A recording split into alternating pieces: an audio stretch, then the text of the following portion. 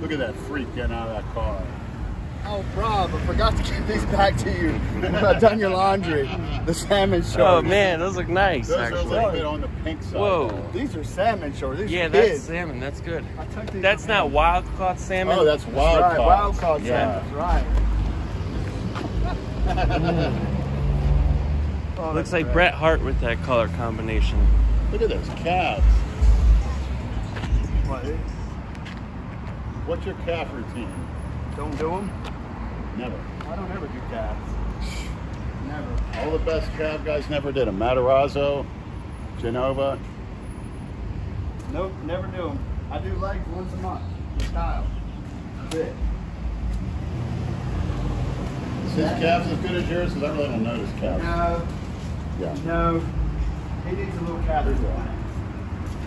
Shoes untied. Shoes untied. You look. Oh my God, Bill. You're going to get us killed out here. Oh, no. I didn't know you were that outgoing. Come on now. What are you on, Dale? Let us know. What are you What on? am I on? What are you Weird on? energy. What do you expect? There you go. See that? What type of nootropics? The nootropics flavor. Nootropics, weird energy +2.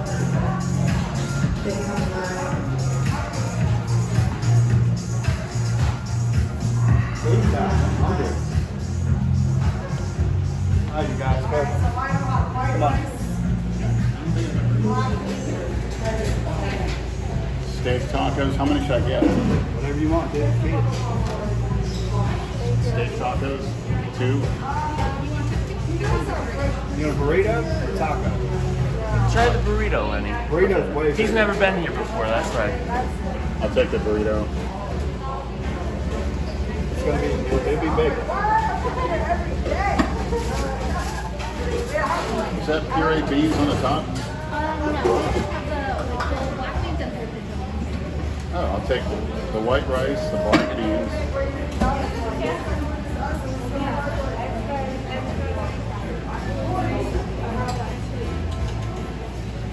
Hey, can I get more rice and beans? Yeah, hook them up. Some of these vegetables. Steak or chicken? Steak, as much steak as possible. Give them a double. Yeah. Thanks. As much steak as possible. Sure, yeah.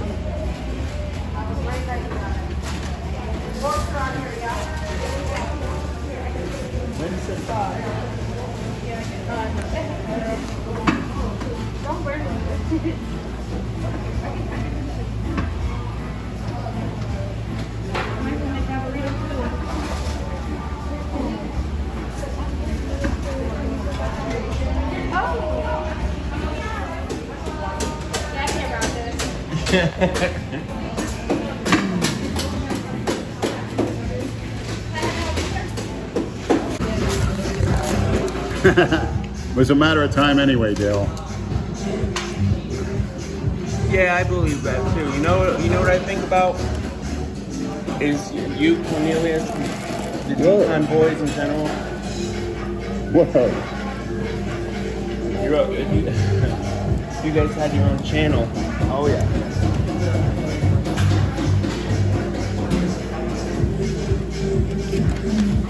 That's always a possibility for me or Rob to scoot up there. Oh, you would have a ball up there. Cornelius was, he already gave y'all an open invitation inside. Cornelius tell you all the time come up there. I think you we get make to train with, I think we make better progress for sure. and then you get to train with Cornelius's wife. Whoa, nose will be twitching the whole time. Yeah, he told me the whole family, they all watch us together. Yeah, they do. We used to put the podcast on the gym and listen to it. His daughter does some crazy stuff. She's tough. She's gonna be just like her dad. I'm telling you, mark my words. 10 years from now, maybe less, she'll be in the X Games or the Olympics. UFC maybe? Maybe. She's fierce, man. She gets them from him. It's the same way. Well, X Games for what? Rollerblading, skateboarding. She does all kinds of stuff. Oh, wow. I've always told him he's the father of the year. great dad. Great dad. You get enough sleep? Huh? You get enough sleep? Cornelius? Oh, yeah. Dude, that's one thing that man is automatic.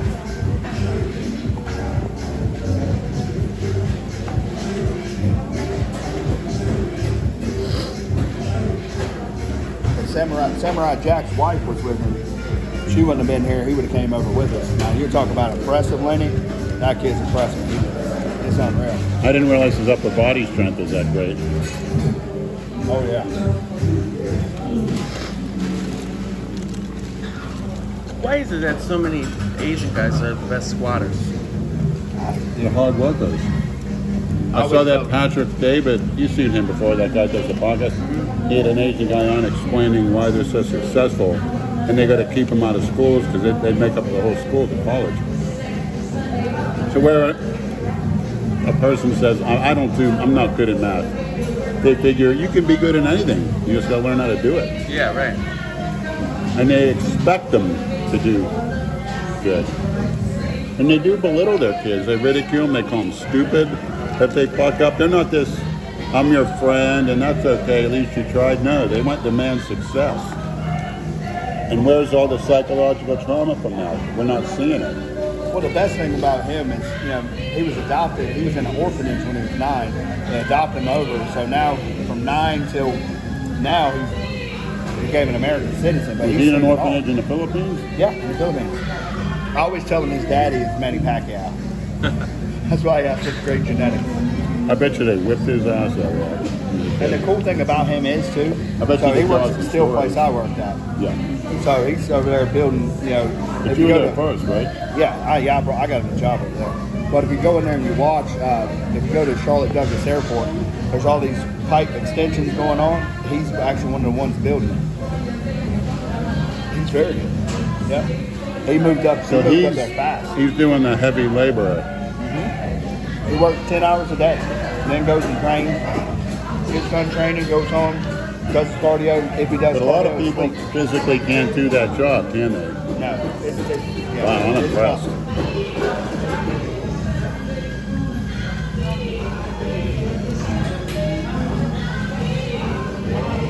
How old is he again? 24. Yeah. Wow.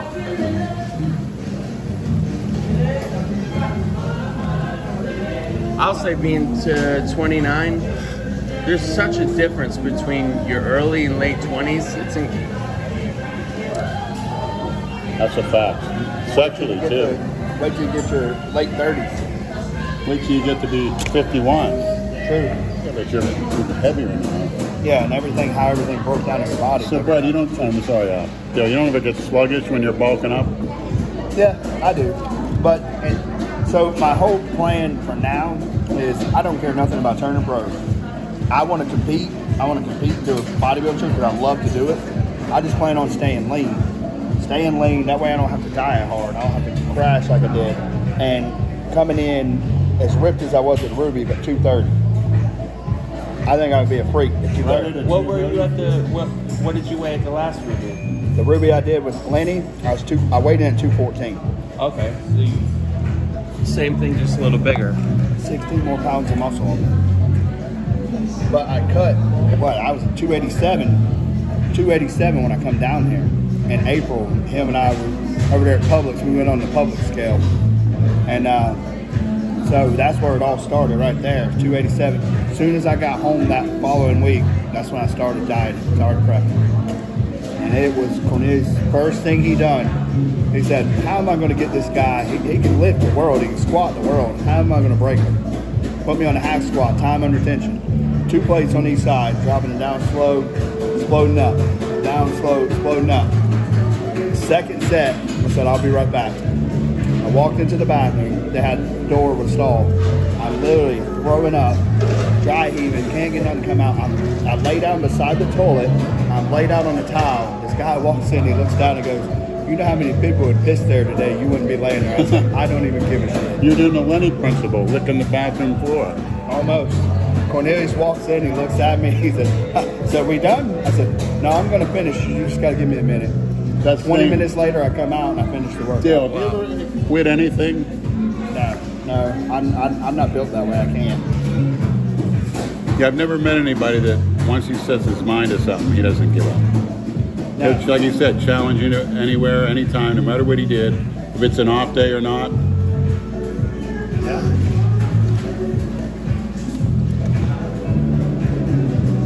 I mean, and now coming from being at the other Travis, my bad.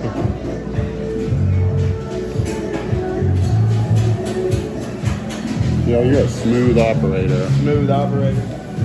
How do you think I got my wife? How'd you get her? Where'd you meet her? I said, hey, she's untied. I've known her since we were kids. God, Dale, that's... But you said it confidently. Were you confident even before your pre-gear days? Why not? You got it, want it, right? Oh, they're gonna crucify me tonight. That was an arrogant cocky son of a bitch. All he did was go down there and try and show Lenny up. Try and make Lenny look bad. Oh yeah, okay. That was good. I didn't mind. That was great. I actually told Brad, I said what I ought to do is run over there when you turned around, jump back in the squat rack and start to squat, and they go, Lenny. And I said, yeah, knowing me, I'd pull my quad or something, that'd be it. So I'm like, nah, we'll save that for next time. Boy, I was shocked.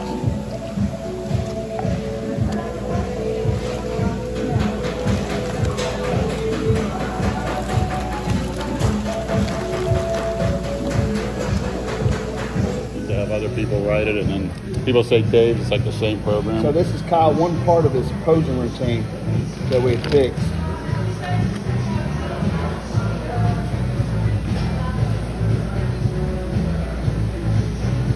And he was like, yeah. This is where it was.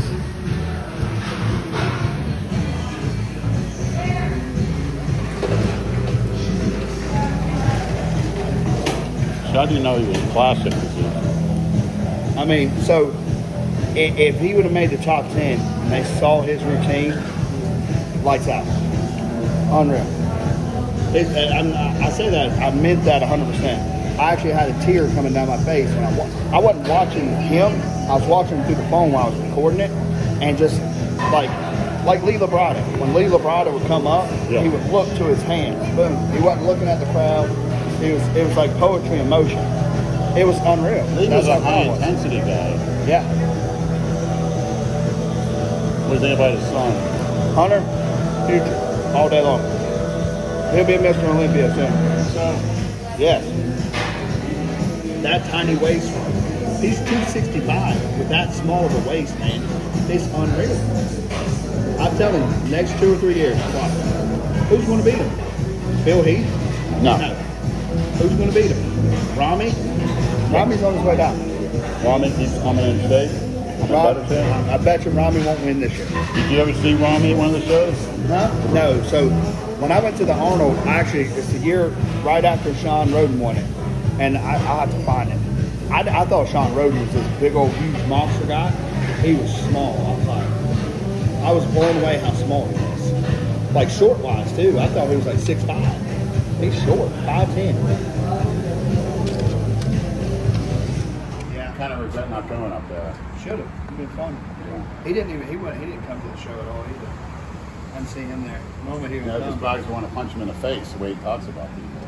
Well, I mean, he really. The bad thing is he's in what, stage 5 liver failure now? Kidney failure. That's right. Yeah. Oh well. So your mini vacation is coming to an end. Yes, it is. You going to? So we back up at 3 a.m., 6 a.m. Yeah, I'm gonna drive to Jacksonville now. Get a hotel room, and then I'm gonna get up probably 4 and head the rest of the way to the house. This is pretty much one of the few times you actually go away from the family, right? Yeah. Okay. I had to come see my extended family in Delray Beach. Got to meet Rob for the first time. I think I kind of showed him, I don't know, he was kind of in awe. I guess he didn't think I was going to be this big. Well, Dale, I'm sure I can speak for the Maniacs. You and Cornelius, we'd like to see you guys more on film.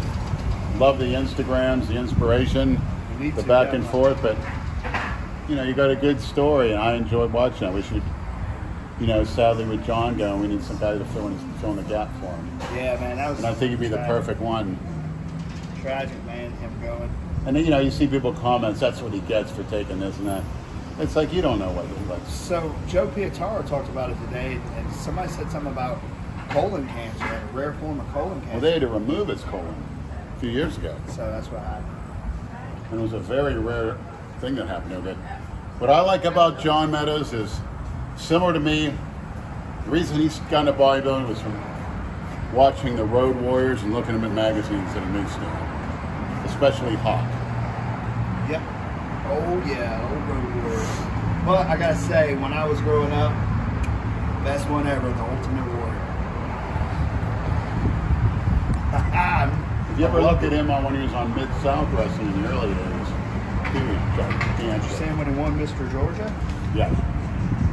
That was impressive. That was a big, scary guy. He's awesome. And another one died too young, man, 50 years old. Crazy. When do you think we're going to see you again, Dale? Hopefully, maybe September. Hopefully we'll be up there. Yeah. Or when y'all come up. Yeah. Y'all more than welcome to come up anytime. I'll bring the Mustang out. Don't worry, it's automatic. I'm going to bring the Meow Man out there too. All get together. Yeah. Yeah, we got to get Lenny in that tree stand so I can pay him $1,000. No thanks. Come on now, you just No got to animal climb it. killing. You ain't got to kill it. You just got to remember. You got to climb and sit and stand. Okay. I'll pay you $1,000. If you got a blacker up in that stand, one of those nice I can southern make that happen. freaks. Make that happen. Well, until next time, Maniacs. All right, Yeah, Dale, buddy. Hate to see you go. Thanks for the inspiration. Oh, man, no I'm problem. serious. When I see you, I'm like, pick your brain. You give out all your good information. I'm thinking about things. We're all getting excellent information in for legs. Me not dying, getting rid of this insulin, getting rid of this sluggishness. I'm not as sluggish anymore. You look a whole lot better. Just like Brad and I were talking about when y'all were doing legs. Just from 2 days ago. You look way This better. is a heal up phase. This is a way to get my fighting in order. But the size phase is going to start January 1st for the Ruby. And then I'll do the insulin substitution. Whoa. Did you hear it here first, Maniacs? Ruby 2022. Dale versus Lenny again. Round 2. But this time, I'm going to be super heavy. There's no ducking him now. Good. And it's going to be